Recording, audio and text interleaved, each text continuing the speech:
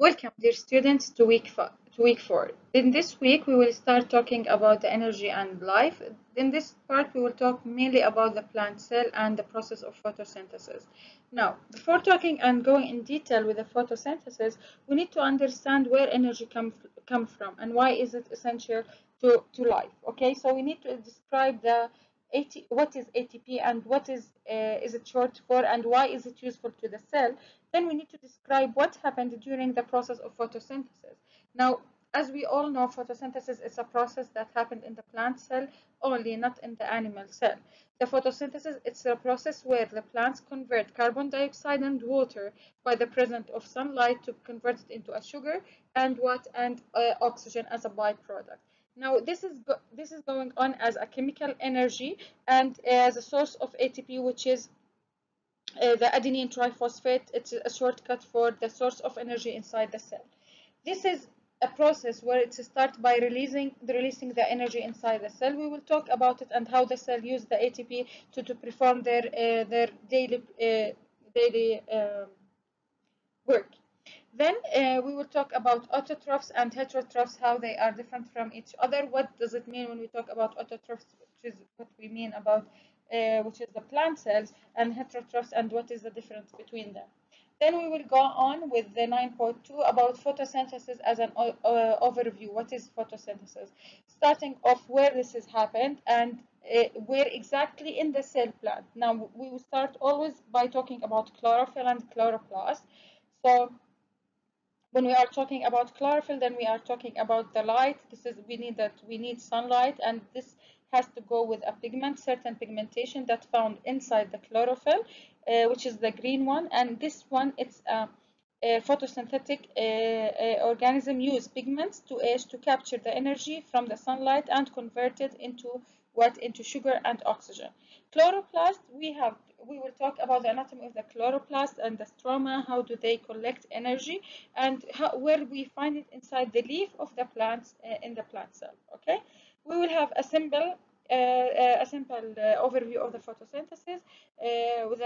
How do we write it? The reactant in word and in as a symbol. Then we will talk about the two types of photosynthesis, which is the light-dependent reaction and the light-independent reaction. After we get through all of this, then we will go to the process of photosynthesis, which is 9.3. During this lesson, we will explain what happened during the light-dependent reaction and what happened during the light-independent reaction, how they are different from each other, and identify the factors that affect the photosynthesis. The two steps of reactant that happened, which is the light-dependent and light-independent reaction, we will talk about them in details. As you can tell, how do they convert energy? Now, light-dependent reaction, it's called or use energy from the sunlight direct to produce ATP, NAD, pH, and oxygen. And we will talk exactly what is the mean of the NAD, pH. Now, the light-dependent reactions, it's occur inside the thylakoid of the chloroplast. We will go through them also in details and explain how do they perform this work. As you can see, this is the CD structure or the CD shape. It's called the thylakoids where it happened.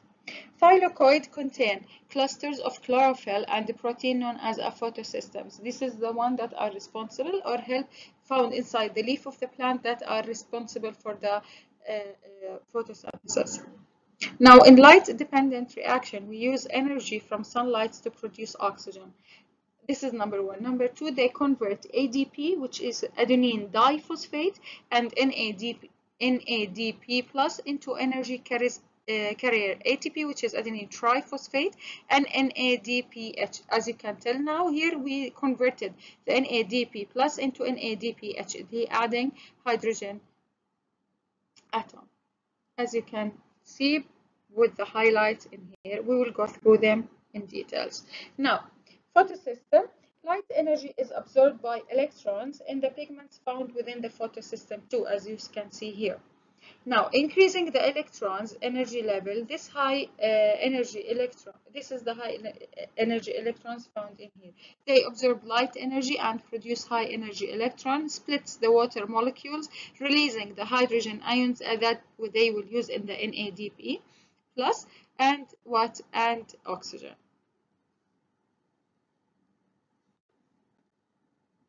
Electron transported chain. They use the electron transported chain, which is a series of electron carries protein shuttled with a high energy electron during ATP generation reaction. This is under the microscope how it's look like. Now, photosystem 1, it's where electrons are re-energized, and the second electron transport chain transfer electrons from NADP plus to produce NADPH, as you can see. We will talk about the hydrogen ion movement, and the hydrogen ion movement is from the splitting of the water and the ATP formation from ADP and vice versa. This is the process in details. Now, light-dependent reaction summary. In reaction, in overall, this is the produce of oxygen gas and converted ATP and NADP plus into ATP and NADPH. Then we will go to the part where the light-independent reaction. Light-independent reaction, they use ATP and NADPH, are used to synthesize high-energy sugar, and this is the process in details. 6 carbon dioxide molecules from atmosphere combined with 6 5-carbon molecules to produce 12 of a 3-carbon compounds, as you can see.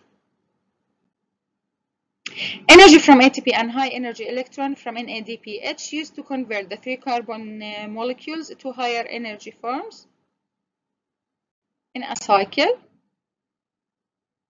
as you can see in a set. Now, we have factors that can affect the production of this photosynthesis, which is these factors are including temperature, light intensity, and availability of water. Some plants have adapted to extremely bright or hot condition. C4 plants and CAM plants are one examples for it. Thank you.